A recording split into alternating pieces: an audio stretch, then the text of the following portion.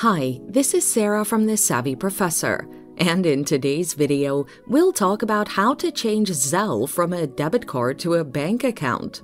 Make sure you watch until the end of the video to learn how to do this and more.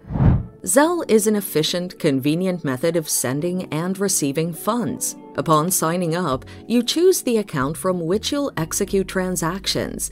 If you get and send money from your debit card and wish to change it to a bank account, here's what you need to do.